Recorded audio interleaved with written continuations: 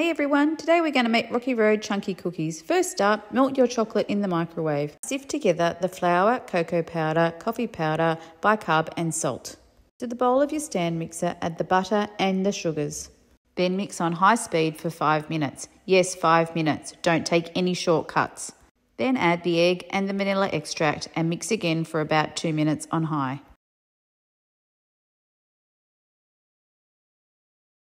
Now add the melted chocolate.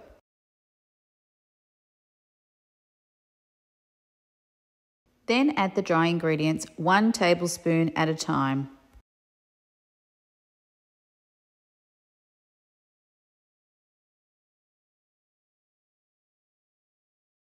Add the stir-throughs, which in my case are the peanuts and the chopped chips. Put the cookie batter to the fridge to chill for about an hour. To form the cookie balls, measure out about 60 grams of cookie mixture.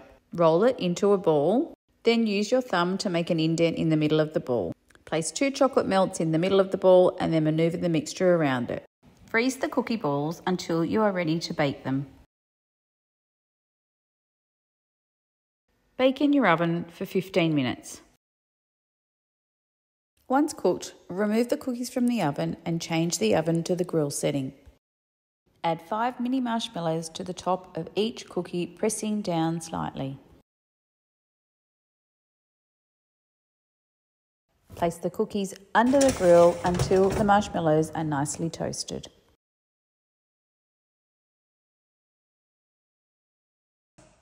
So, after 5 batches, I think I've nailed it. It's taste test time.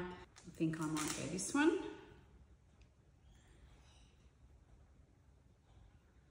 Oh, it's soft. Oh, yum. Some of the chocolate on the inside is still melty.